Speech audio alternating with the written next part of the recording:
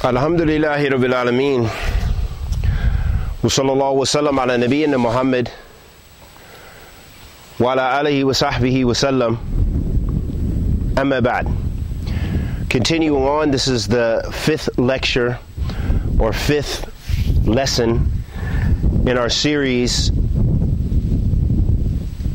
in the book Usool Sunnah by Imam Ahmed ibn Hanbal rahimahullah ta'ala, and we're benefiting from different shurahat, different explanations of the ulama of Ahl Sunnah with regards to this very powerful and important treatise, which makes clear for us the foundations of the Sunnah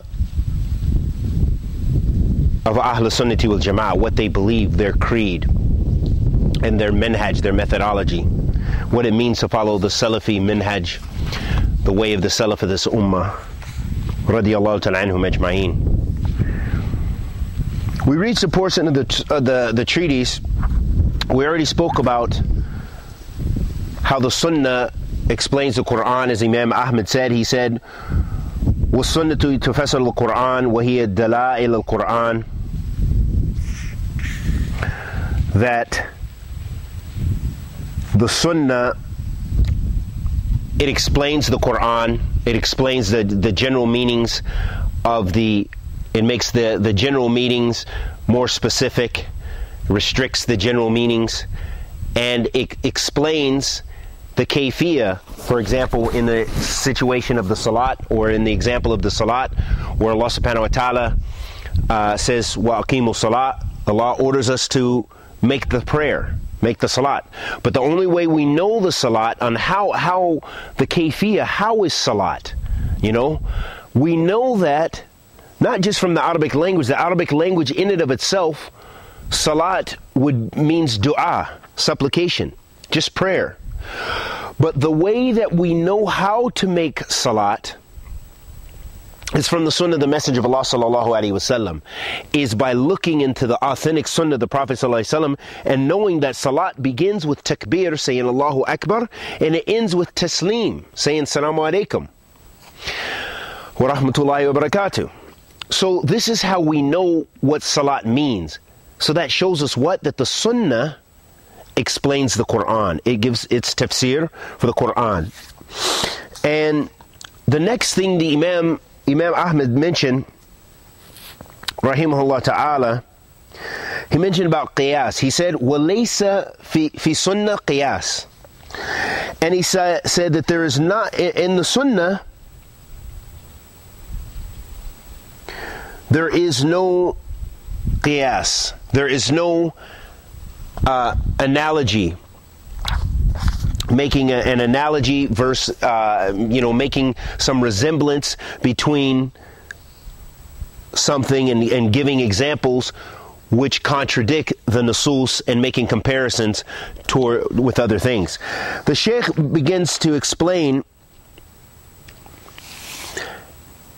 He says, Hafidhullah Ta'ala, Sheikh al-Shatri, regarding this ibara, this statement of Imam Ahmed, where Imam Ahmed said, وَلَيْسَ فِي سُنَّةِ قِيَاسٍ, and there is no qiyas or analogy in the Sunnah. Sheikh Shatri, Hafidhullah Ta'ala, says, Al-Murad bi-lafdh al-Sunnah huna mu'taqid. He said, what is meant by the statement of the Sunnah in this statement, what is meant by the Sunnah is mu'taqid, is related to the aqidah, is related to the creed. So Sunnah here is not related to jurisprudence or something like this, but what is meant here when he's talking about qiyas, وَلَيْسَ fi sunnah qiyas, he's making reference to the Sunnah pertinent to i'tiqad, meaning the aqidah of Ahl Sunnah, the aqidah of the Prophet Muhammad sallallahu alaihi wasallam, which is the aqidah of Islam, and which is the aqidah of Ahl Sunnati wal Jama'ah, that we hold the creed that the Prophet sallallahu alaihi wasallam espoused, that the Prophet sallallahu alaihi wasallam gave us indication for, that this is our creed, that it comes from the Quran and the Sunnah of the Prophet sallallahu alaihi wasallam, and there's no qiyas in it. The Sheikh then went on to say, سوى فيها سواء فيما يتعلق بصفات الله تعالى أو ما ثبت له أو يجوز عليه أو يمتنع من انتصاف به. So he said that this aqidah that we're referring to here, regardless of whether it relates to the divine sifat, the characteristics or attributes of Allah subhanahu wa ta'ala, the Almighty, or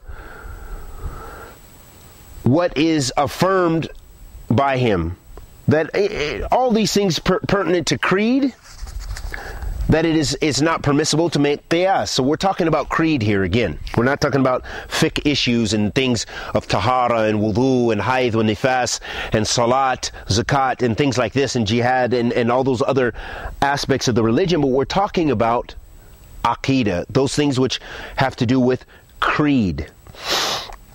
Then he mentioned something very beneficial. He explained for us about qiyas. He said, وَقَوْلُهُ qiyas, and there's a statement about qiyas, al-murad bi-qiyas musawat bayna mahal wa akhir litumathilihima fi illa. This is very important. We're going to do our best to try to explain this as thorough as possible. And he said, and what's meant by qiyas or analogy here, it's a resemblance, making an analogy between two things. Making a resemblance between them, two different things, making a resemblance between them due to some reason that they share, a shared reason. And he's going to give us a beautiful example here. And this is the beauty of the ulama, is they don't leave it just general like that. They give you mufassal. They give you that detailed explanation. Then he says, so that gives us a general meaning of qiyas. What we're talking about, it's making a resemblance between two different things which share a similarity. You know, maybe in their reason regarding the hukum, regarding it, the ruling pertinent to it.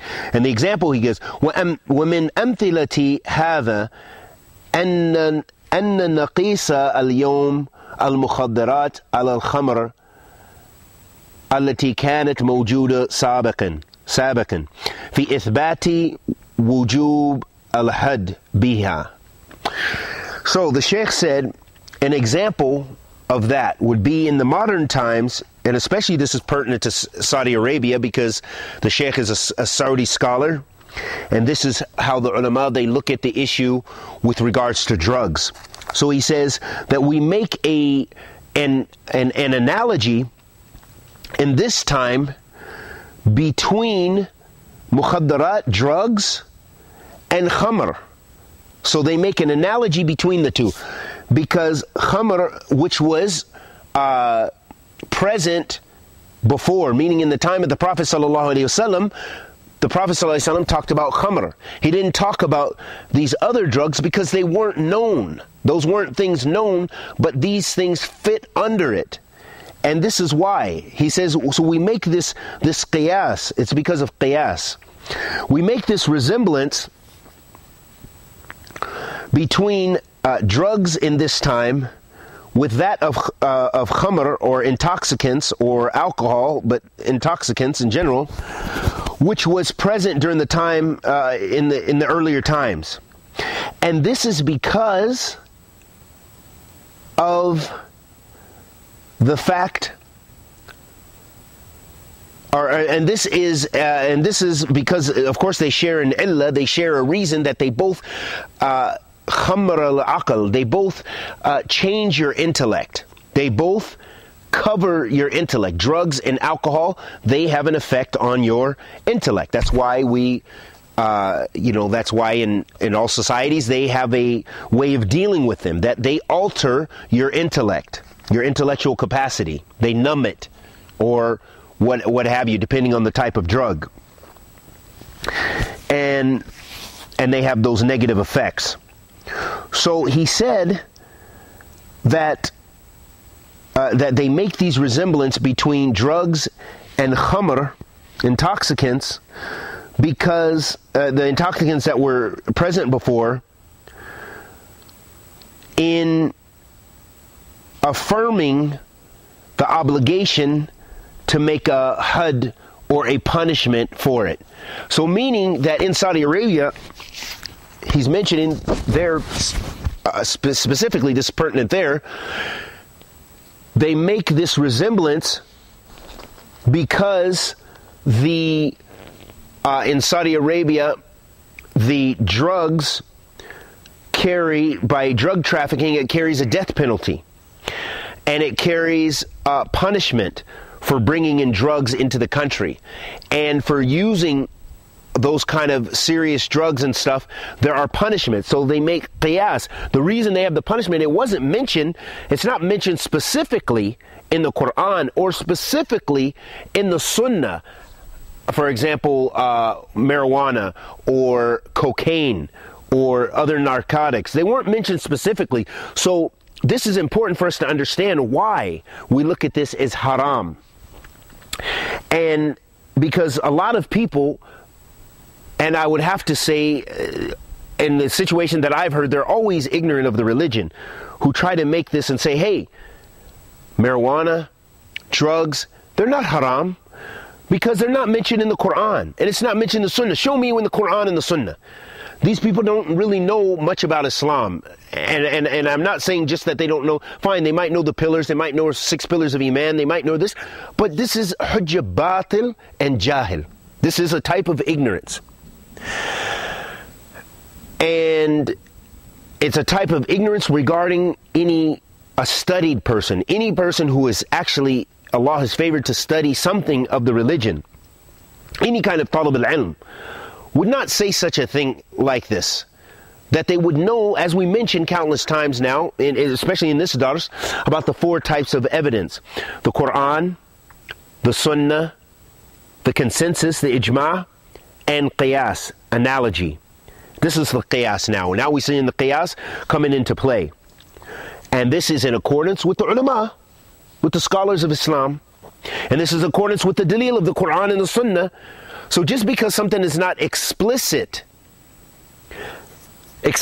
mentioned as haram or halal or what have you in the Quran and the Sunnah of the Prophet ﷺ doesn't mean that we can, from our own desires, make a judgment based upon that. But rather we have to go to Ahl Ilm, the people who know the Quran and the Sunnah, and know the reasons and the wisdoms behind different nusus. For those nusus that we have the hikmah for them, and know how to deal with these texts, and know how to know the usool of fiqh, wa qawaid al-fiqhiyya, these sciences regarding fiqh principles, and these sciences regarding those principles pertinent to jurisprudence, and how to look at evidence in the Quran and the Sunnah, and how to deduce evidence. All these are sciences. These aren't things that we can play with and that we can say halal or haram.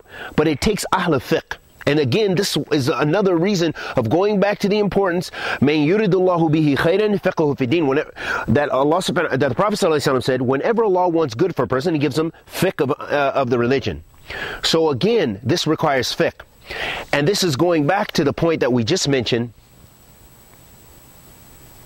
that the reason, and the Sheikh gave this beautiful example, that they make qiyas between drugs and khamr. From the time of the Prophet ﷺ, they make this qiyas due to something they share in common, a reason they share in common, that they both cause harm to the body, and they both do something to your intellectual capacity. They both alter your intellect and have a negative effect on your intellect. Even if it's a stimulant, even if it's something that stimulates your intellect, speed or whatever, it makes you more alert, but it still has negative effects on your intellect and your body. These things have effect on your brain cells, and they're still, causing other side effects, whether it's LSD, whether it's ecstasy, whether it's whatever. But they share an illah with khamr, the asl, which is khamr from the time of the Prophet ﷺ. So that is where they're tahrim, that is where they're haram, that's what makes them haram. So it's absolutely necessary for us to understand that and be able to deal with those shubahat that the people bring about. Then the Sheikh, he mentions various types of qiyas, and we'll go over them quickly, and in the next lesson we will expound upon them, or at least review them. He said the first type of qiyas, qiyas al-shumuli. So the Sheikh, because he is a faqih, he's very, a scholar of jurisprudence, and very much, a lot of his books are in fiqh, Usool of fiqh, and things like this. He comes at things from this angle, and he expounds upon those matters. He says the first type of qiyas is qiyas al-shumuli, and he says that this is in reference to a principle, a qaida, which includes many different single examples. A general principle which includes many separate examples, or separate cases or case studies, you could say. And this is why it's called qiyas al-shumuli. Shumuli meaning shamal, meaning to, meaning that is inclusive. This is the qiyas analogy by inclusiveness. And also some of the scholars of jurisprudence, as he says, that some of the scholars of usool, the scholars of usool of fiqh, they call this umum. They call this umum, general. This is a general, that under the general includes many different examples. So if we have an example that we say the hand is general, okay? And it includes, but that includes, when we say the hand, it includes these fingers, these 5 fingers. Okay? And that's umum. Umum, we say hand. So we're making a reference in hand, which includes these 5 fingers. So this is what we mean by qiyas shumuli, is that it's a general rule or principle of qiyas, which includes many different examples. And then he gives us an example of this, and this also is referred, as we mentioned, it's called umum by the usuliyin. And he says, وَمِنْ أَمْثِلَتِهِ قَوْلِ نَبِي صَلَّى اللَّهُ عَلَيْهِ وَسَلَّمَ. So from the examples is the statement of the Prophet sallallahu alaihi wasallam, where he said, كُلُّ مُؤَسْكِرْ haram. The Prophet sallallahu alaihi wasallam said, and this is also very relevant to our situation, because recently I've had discussions with some brothers, and they're wondering about medical marijuana, and they're bringing up all these things. May Allah forgive us in them and guide us in them to that which is correct. But the general principle is right here. The Prophet ﷺ said, Kullu mu'askir haram. He said, everything which causes drunkenness, or some sort of state of altering your intellect like this, is haram. The Prophet ﷺ said that, and that is a hadith Rawahu Bukhari wa Muslim. عن أبي موسى الأشعري رضي الله تعالى عنه. So that is an example of qiyas al-shumuli.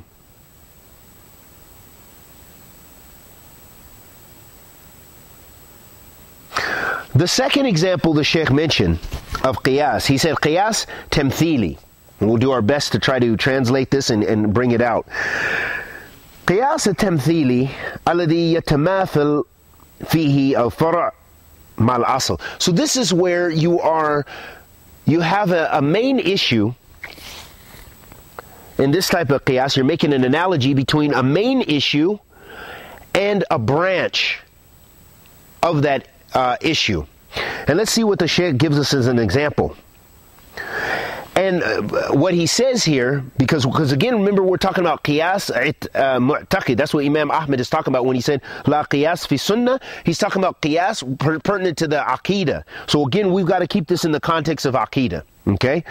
So he says here, Hafidh Allah Ta'ala, the Sheikh says, he says, وَهَذَا لَا يَجُوزُ فِي حَقِّ اللَّهِ بِنِسْبَةِ لِلْمَخْلُوقِ فَإِنَّ اللَّهَ جَلَّ وَعَلَى منزه عن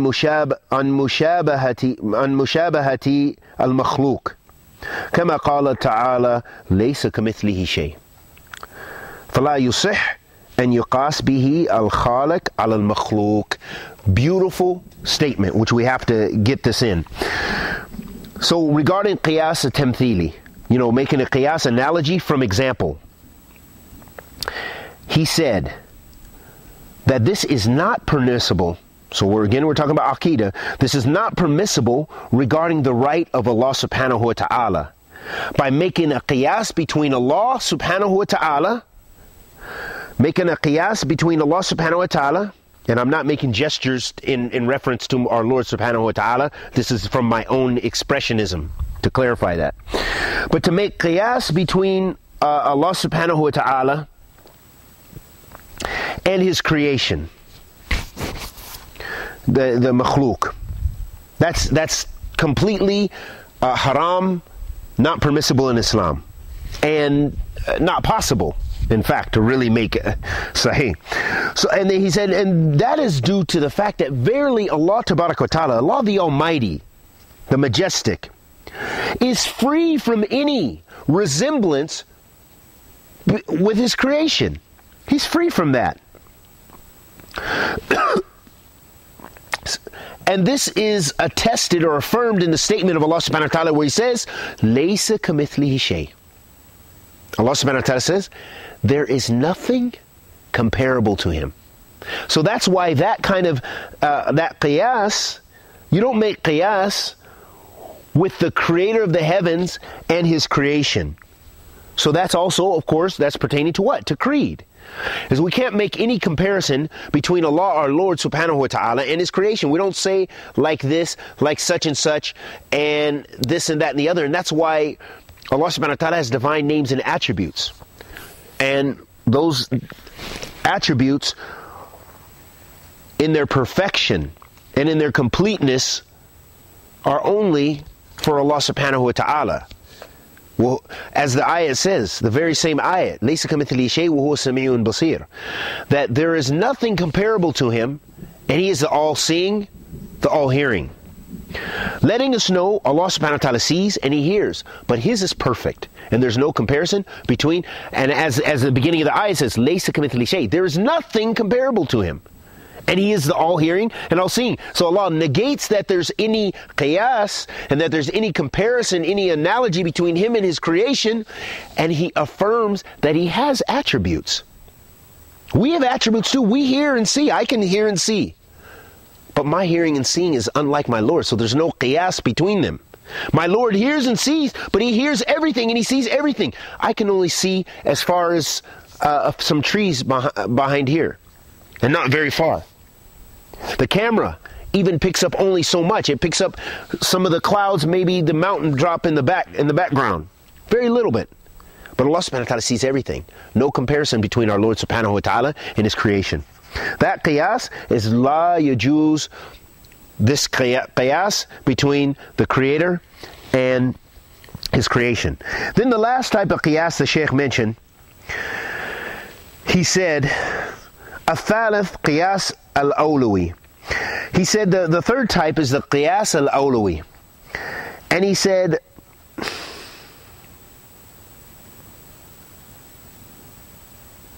this qiyas is permissible with regards to the haqq of Allah subhanahu wa ta'ala.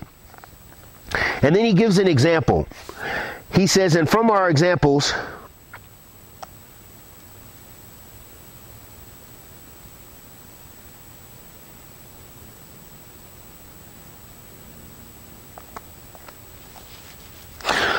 he says a principle here, so we'll bring the principle and then we'll translate it. كل كمال ثابت للمخلوق لا يتطرق إليه النقص بحال فالخالق أولى أن يتصف به. So this is قياس الأولوي, that every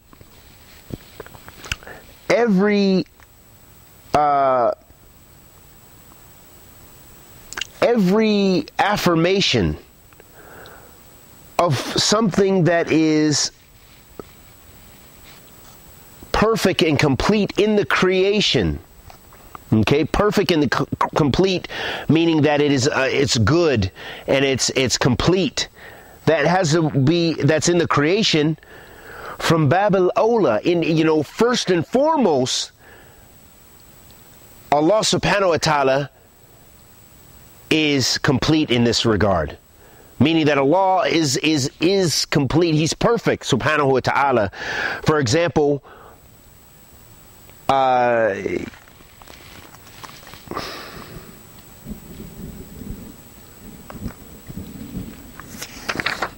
as we say that Allah subhanahu wa ta'ala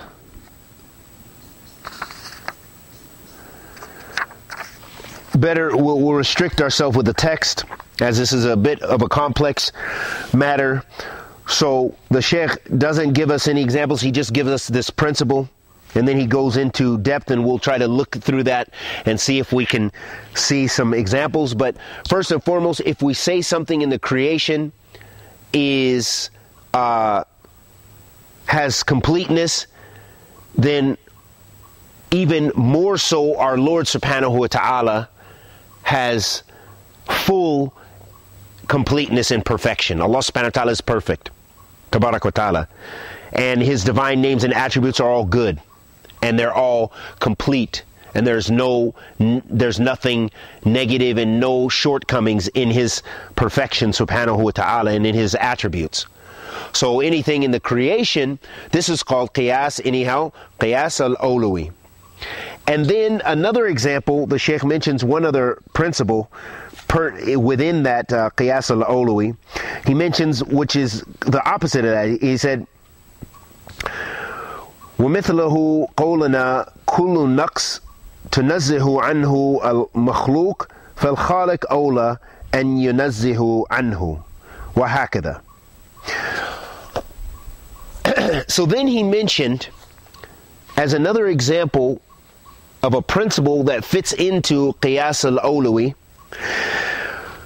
that every shortcoming that we mention regarding the creation, first and foremost, Allah is free from that shortcoming. Okay? So if there was a shortcoming that we mentioned, or something negative that even the creation doesn't do or doesn't fall into, Allah is even more free from that. This is qiyas al-awlawi, not a comparison between Allah and His creation, absolutely not. But this is qiyas regarding that principle, regarding that if the creation, the creation, meaning those created beings, are free from such and such attribute, or they themselves, that's beneath them, then first and even greater so, our Lord subhanahu wa ta'ala is free from that. And that's sufficient for us to know. It's a bit more in depth than we probably needed to go with regard, but it just gives us an idea about this principle of qiyas, and with regards to aqidah. And the Sheikh, Jazallah khairan, and may Allah preserve him, goes into depth and gives us a lot of great benefit. And then he brings the ayat, وَلِلَّهِ الْمِثْلُ أَعْلَى, where Allah subhanahu wa ta'ala says, and with Allah is the highest of examples, that you can't make an example or comparisons with your Lord subhanahu wa ta'ala. There's no qiyas there. You can't, that He has the highest of examples, and we should not try to make resemblance between the Creator and His creation. These are just some of the important things, and we'll leave off there, as that is a bit heavy for us to digest. And may Allah subhanahu wa ta'ala bless us with nafi, rizqan tayyiba, wa amalan mutaqabbilan. And may Allah subhanahu wa ta'ala forgive us of our sins. Anything I said that was correct was from Allah subhanahu wa ta'ala. Anything I said that was incorrect was from myself and the shaitan. Wa sallallahu wa sallam ala nabiyyina Muhammad wa ala alihi wa sahbihi wa sallam.